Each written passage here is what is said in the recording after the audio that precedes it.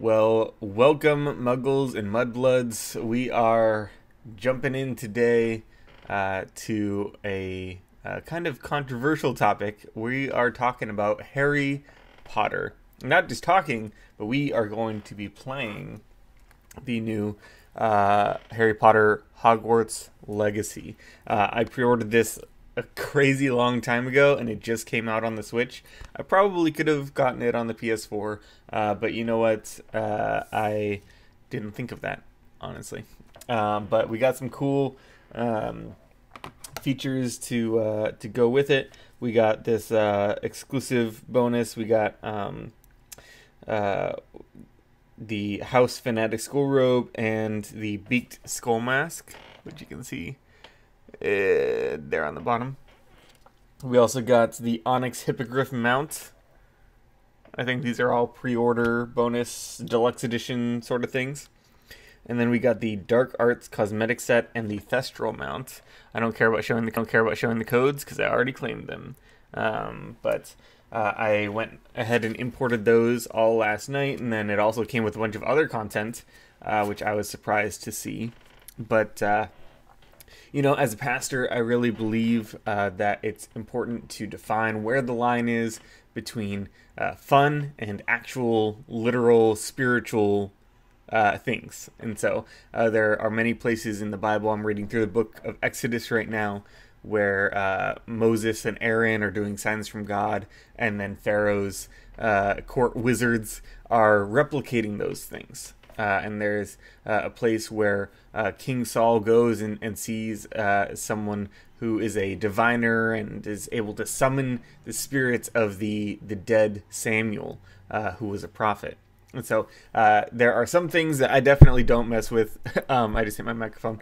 I don't mess with like Ouija boards and tarot cards and things like that, because there are spiritual powers out there. At least that's what I believe, and that's what I believe that the Bible teaches us, is that there are spiritual temptations and spiritual beings who are looking to tempt us and lead us astray, and inviting those things into our life can be negative. And is negative. However, I think defining the line between reality and fiction is important, because we don't want to, as Christians, be uptight a-holes with sticks up our butt. And so that's why I'm decked out in my house colors. I'm repping Ravenclaw. I've got my tie. I've got my Ravenclaw sweater. Most of this is from Hot Topic. Some of it's from Halloween stores. I got my Deathly Hallows necklace. I'm excited to jump into this game. I became a Harry Potter fan as an adult when one of my students in the youth group was like, hey, have you seen the Harry Potter movies? Here's all 8. And I was like, oh, okay, all right, so let me binge watch Harry Potter. And I watched them all in like a week, and I have never looked back. So this is my perspective as a pastor. If you are a parent whose child is looking into this game, or wants to read the books or watch the movies, this is going to be my perspective on the Harry Potter universe as a pastor.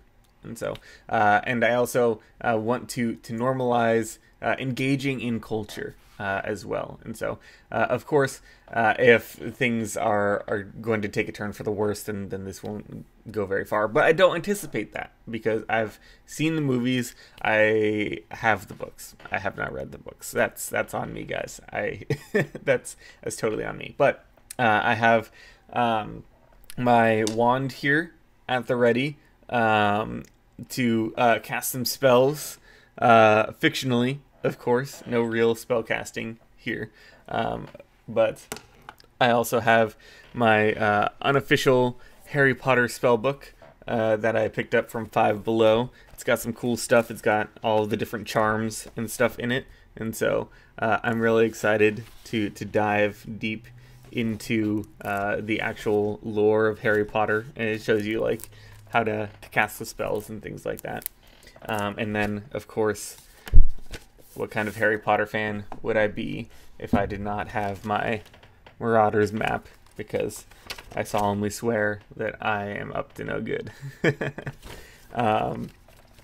Now, believe me, I've watched through these movies a few times. Of course, I said I haven't read the books, but I'm not trying to be trendy. I actually genuinely enjoy these things. I genuinely enjoy Harry Potter.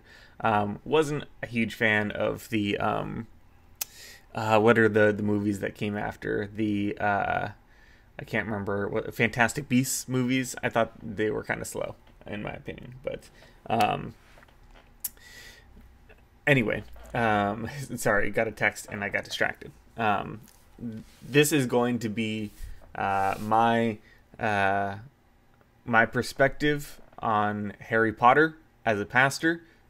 So please watch and define for yourself where the line is between fantasy and reality. Is this something that will negatively impact your faith, or is this an opportunity for us to engage in culture and community with the people around us? So without further ado, here we go into Harry Potter Hogwarts Legacy.